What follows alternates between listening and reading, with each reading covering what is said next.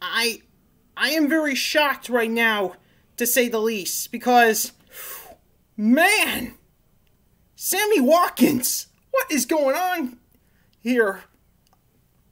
Something tells me if Kansas City Chiefs don't fight, we could see him in the AFC South next year. I mean, seriously. Why is that? Wait a minute, what about the Baltimore Ravens?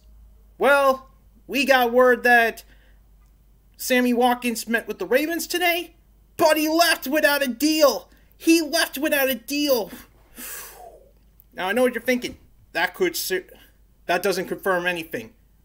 But still, it also increases the chances that Ravens could be out. I mean, seriously, it increases the chances that Baltimore Ravens are out. I mean, seriously.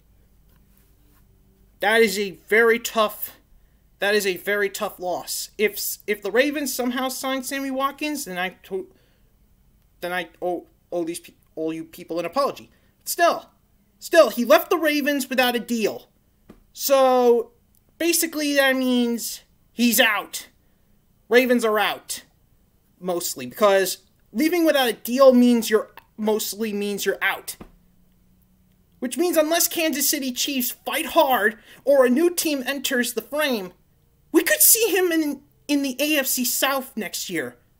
Well, minus the Jacksonville Jaguars, because Jacksonville's not interested, but the other three are interested.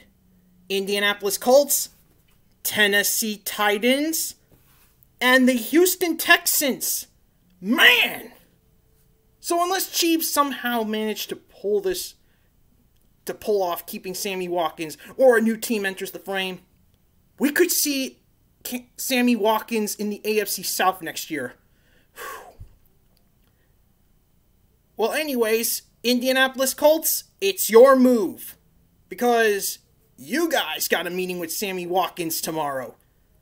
As for Tennessee Titans and Houston Texans, it's still to be determined whether they'll have a shot. But I guess we'll just have to wait for the Indianapolis Colts meeting to turn out to find out for sure. And as for all you Baltimore Ravens fans, good luck with your wide receiver search. Hopefully you'll get a shot at T.Y. Hilton. Anyway, see you when I bring you even more breaking news.